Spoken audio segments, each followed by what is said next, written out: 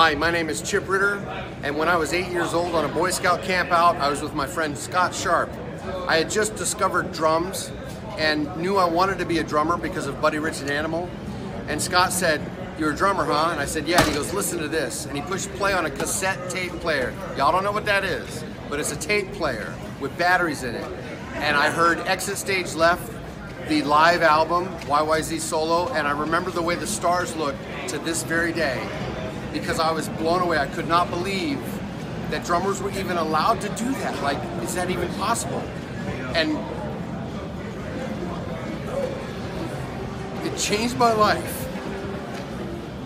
And it just broke my heart to hear of his loss, the loss we've suffered.